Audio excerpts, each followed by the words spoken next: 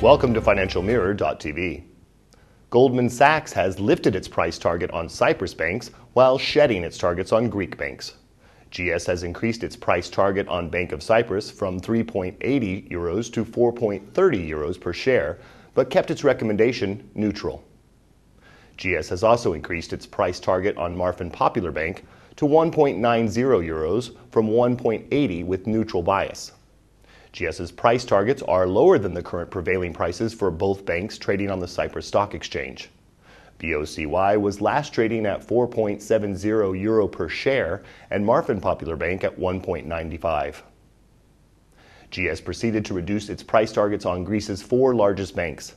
Alpha Bank target is cut from 6 euro share to 4.90, Eurobank from 5.70 to 5.10. National Bank of Greece from euro 11.20 to euro 10.10, and Piraeus from 5 euro per share to 4.30.